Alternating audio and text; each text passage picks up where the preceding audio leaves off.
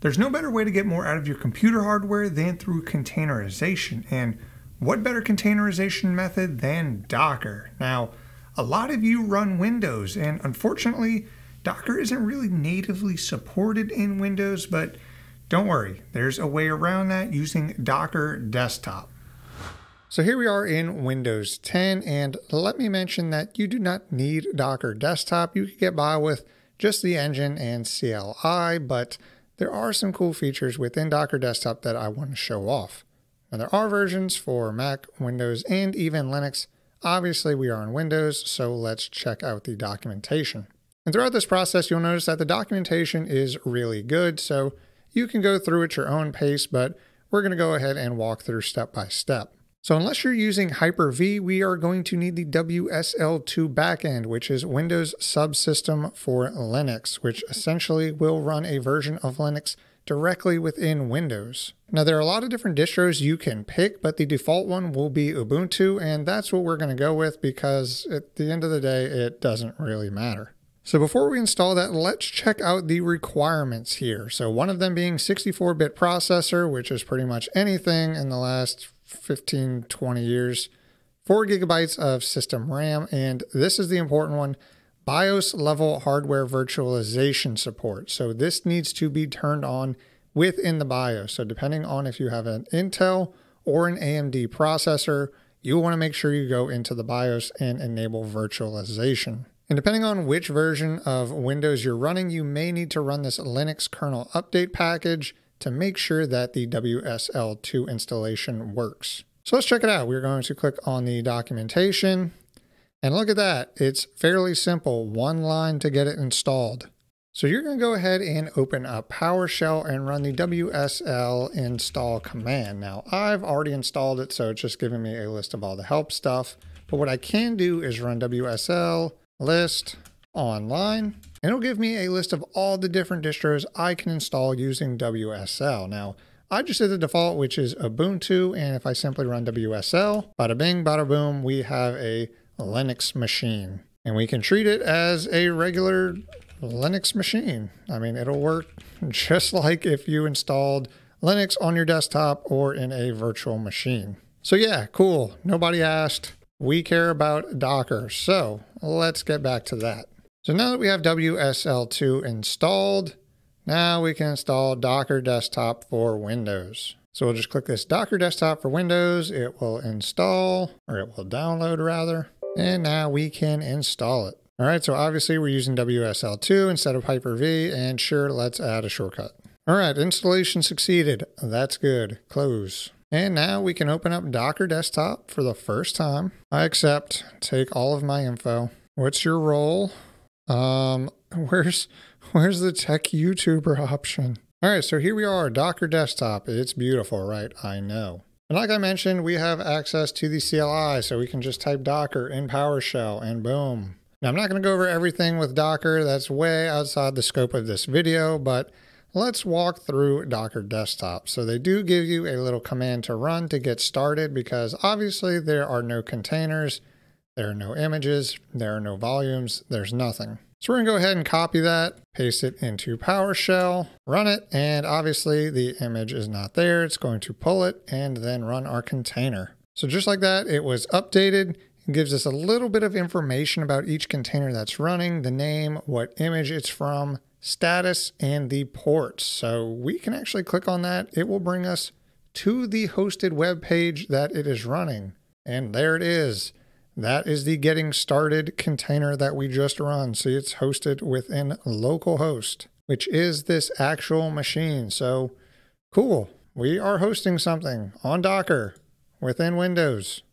Neat. And from here, it's running. You can basically break free from the nest and fly off into the sunset if you'd like, but I'm going to walk through some of the things that I like about it and how I actually use it on my main machine. Now, I'm a big fan of Docker Compose, and the Docker Desktop installation actually installs Docker Compose for us. So let's walk through an installation using Docker Compose. I'm going to do a file browser installation. So if you don't know what file browser is, it's an app that essentially is like a slimmed down version of Nextcloud. So if we go in my documents, you'll see that I have a Docker folder that I created. If we go in there, you'll see that there's a file browser folder that I created. And you'll see that there's a config, a data, and then a compose.yaml file. Now, I created all of these, but the important thing is this compose.yaml. This is going to be an instruction set that tells us basically what to do when Docker runs it. So let's open it up and check it out. So taking a look at it, it doesn't look too much different than if you were to see a normal, just regular Docker command. It has the image, the user ID, ports, volumes, basically everything that you need out of a regular command. But the good thing about Compose is that it actually lets us combine multiple containers, networks, and whatever into a single stack. Now, this is just a very simple one, but again, I just like the layout of Compose. I like having Compose files. Makes it a lot easier. You may think differently, and that's okay. So here you'll notice a couple of things. I'm using port 6443 to pass through to the internal 8080 port. And then for the volumes, it wants volumes for a data and a config directory. And you can see that I've passed these exact file directory locations to these directories. And to run this, it's actually pretty easy. So within PowerShell, we're going to cd to that directory, which was in my documents, Docker, file browser. And if I list what's in here, you can see there's my compose file. And all we have to do is run docker compose up d.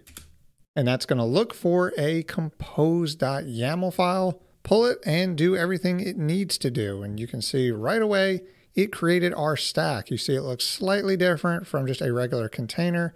And if we go down in there, you can see there's just a single container running in there. So let's check it out. If we click on the port, it'll open up. Boom, just like that. We have file browser and log in using admin. Maybe we create a new folder, test. Then we create a new file in that folder. Leave me alone. Call this one test file. And say hello, save. Neat. So if we go into that location that we passed through, data, you can see, oh, look at that, a test. And within test, there's our test file. Hello. So here we have file browser container running within Docker Desktop using Docker Compose and pass through a host binding mount on our Windows machine. So you may have noticed within that Docker folder, I had one for Pi-hole as well. And just like that, I have another Compose file in there. But let's take a look at how we basically use a Compose file and how we get a template of sorts. So if I wanted to install Pi-hole, I would say Pi-hole docker compose. Going to Docker Hub, we can see the Pi-hole page, and scrolling down, just like that, they give us a template to use for Docker Compose. And you'll notice this for a lot of things you want to run in Docker. So you notice there's a bunch of ports it needs to pass through. You can specify a time zone. And then again, the volumes, these are default paths to use within Linux. So we essentially don't even need to touch much of this. So if I open up mine, we'll see it's honestly probably pretty similar.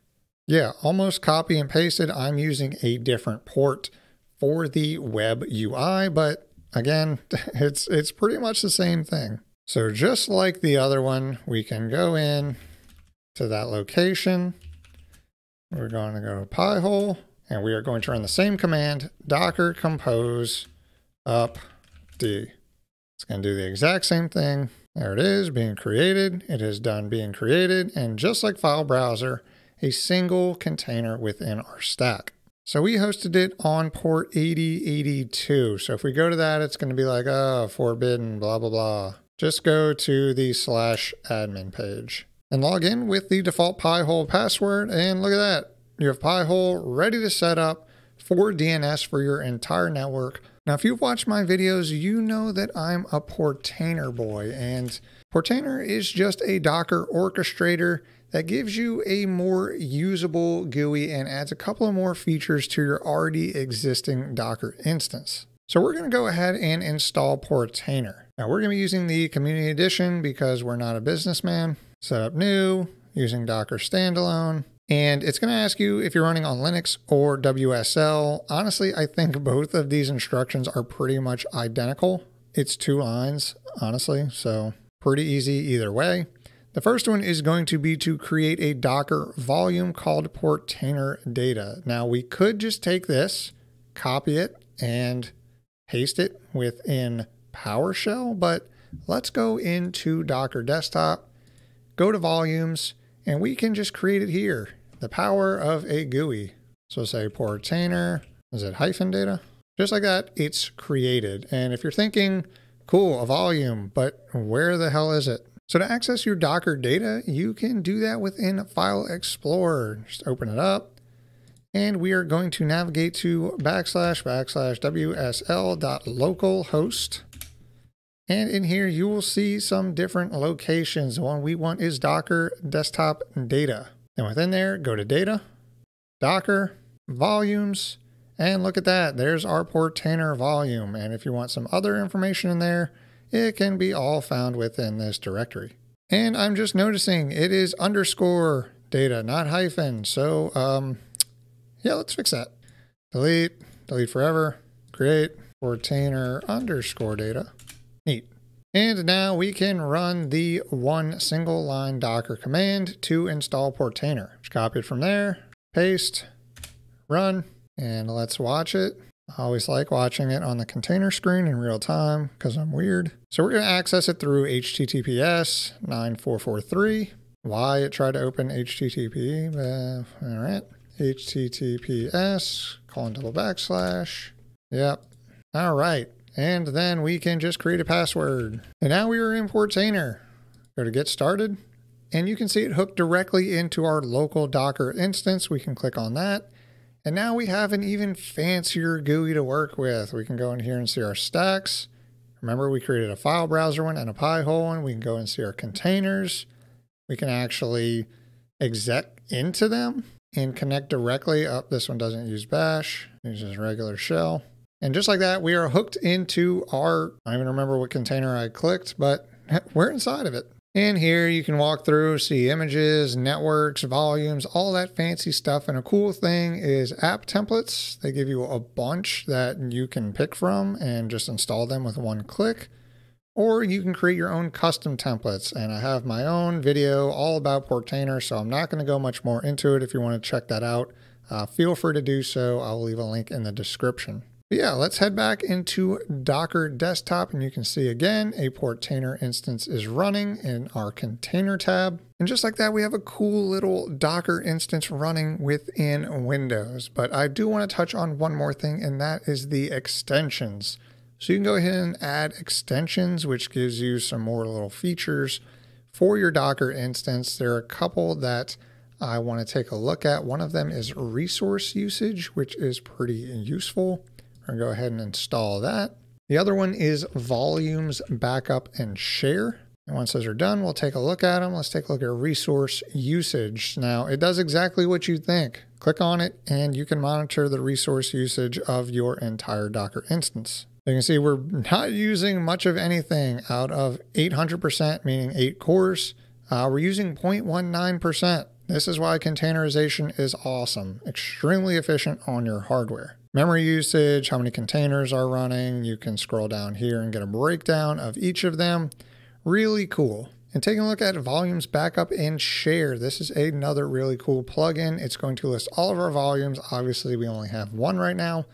It's really cool because you can export this volume and save it, which is extremely useful for backing it up or moving it to another Docker instance. So if you're using this maybe as a test and you want to use it to deploy in production or another test environment, you can simply export the entire volume and use it over there. You can also import, view, clone, empty it. Really useful. And one funny thing I kind of noticed when I was putting this video together is that check out what we have as an extension, Portainer. So you don't even have to go and do it the way that I did. You can simply just click it once and install Portainer. But one thing I did notice is that it doesn't really run Portainer as its own container within Docker. I honestly don't know where it's running, because if we go back into our containers, you'll see that we still only have one instance of Portainer running. And if we go to the extension Portainer, it just opens up the same GUI, but within the Docker desktop window. So honestly, I would rather go with the normal way, because then it can be accessed via, any web browser from any machine on your network. But hey, if this is how you want to run it, then go ahead. But that is all I really wanted to cover for using Docker Desktop on Windows. I personally use it on my machine. I do development. I do a lot of testing in Docker, so I'm a big fan of Docker Desktop. It's okay to use a GUI sometimes. It doesn't make you any less of a nerd, I promise. All right, that was Docker Desktop on Windows. I hope you guys learned something. I hope it was useful for you. Get out there, start messing around with Docker, and maybe one day you'll be a mediocre home lab YouTuber like me. But that is it. I hope you enjoyed it. Drop a like if you did. Subscribe if you want to see more, and I will see you in the next one.